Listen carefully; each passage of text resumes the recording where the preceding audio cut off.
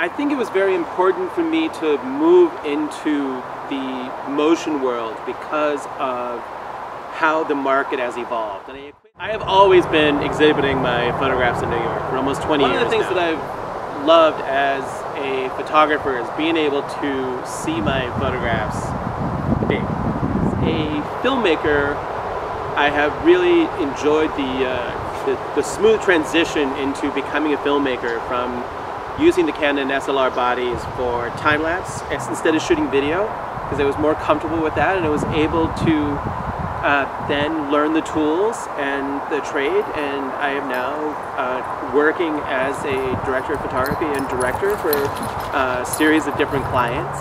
So I think it was a very important change for me and my career, and Canon has been a very accessible product to do that with. I'm looking forward to getting the C200 in my hands. We're looking at renting it for this upcoming project with the internal 4K recording. It's going to be a big advantage for this documentary project we're going to be working on, so I'm definitely looking forward to that.